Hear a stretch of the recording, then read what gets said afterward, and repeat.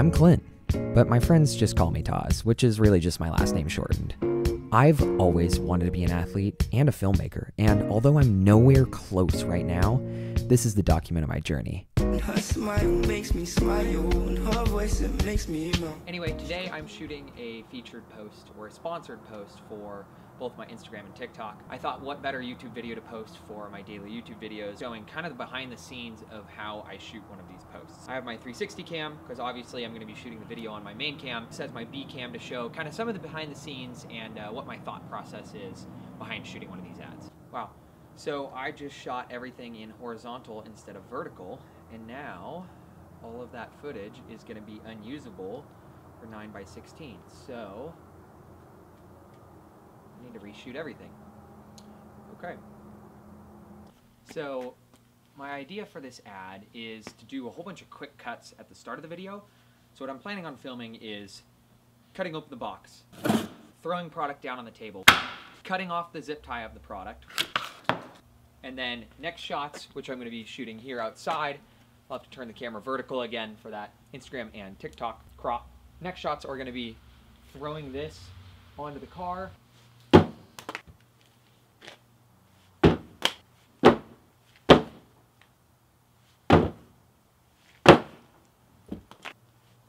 Showing skis and boards going on. And then the final couple shots will be showing, oh, my new laptop here.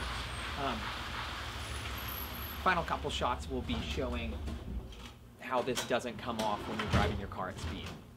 Okay, this is a little bit of a sidetrack from the original purposes of this video, which again was to talk about me shooting a sponsored post and kind of the behind the scenes of how I do that. But this is giving you, I feel like, added behind the scenes. My laptop from 2015 was no longer able to handle the 4K 10-bit footage that's coming out of my new camera. Editing was taking forever because it literally just couldn't play back the footage.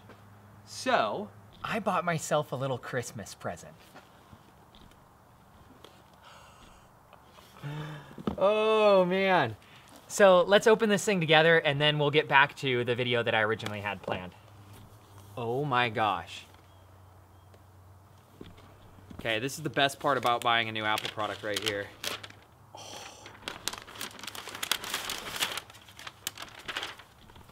Oh my gosh, look at that thing.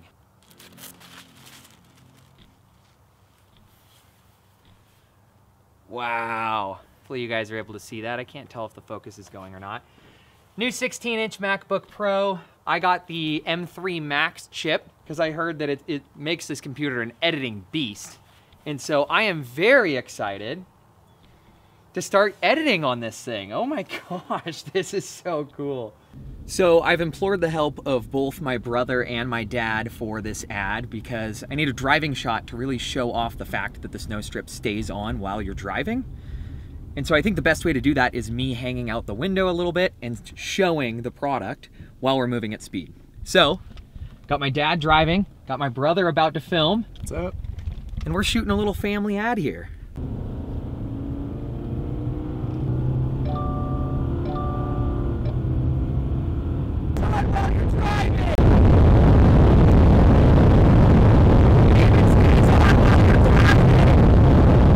So it's the next morning. I just finished editing both the vlog and the ad, and I think the ad turned out kind of how I wanted it. I think the beginning kind of pulls you in, gives you that good hook. The video still gives you enough information to kind of know what the product is doing, but kind of still have a few questions that you need to explore on your own. And then shows off the product name enough that you could find it online and that you see it more than a few times in the video. And then I think it highlights the one area that I don't feel like this company is advertising towards, which is that this thing stays on your car all winter. I get questions all the time of, oh, do you have to take that off every time? Or, hey man, you forgot to take off your snow strip.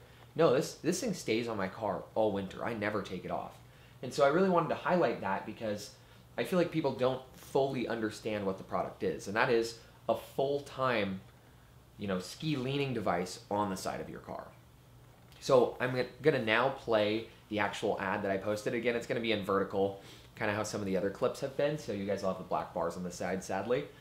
But again, I shot this for Instagram and TikTok, not for YouTube. So I'm going to play that ad. It's also going to be posted on my Instagram and TikTok. If you guys aren't already following me on one or both of those, I'd really appreciate a like or even a comment on this video. It helps me out more than you guys could even imagine. So anyway, thank you for watching. Catch you guys in the next one.